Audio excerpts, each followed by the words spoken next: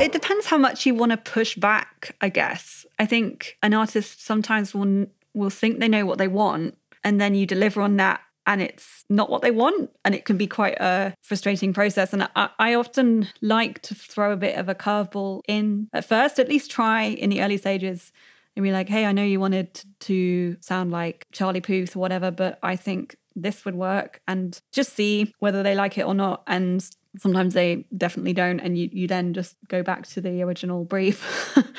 But I think there are ways that you can kind of get them to listen to stuff with an open mind and say, hey, I just wanted to try this. I think it could be really cool, because I think ultimately, like, if an artist comes to you and says, I want to sound like this, I want to sound like a reference track, they're never going to sound original. And so I really try and push people to not sound like what already exists. And if someone's coming with a lot of references, it's not necessarily going to, it can always sound great, but it's not necessarily going to sound unique. And I think it's ultimately always good to try stuff. And if the artist just puts their foot down and says no, then at least you've tried.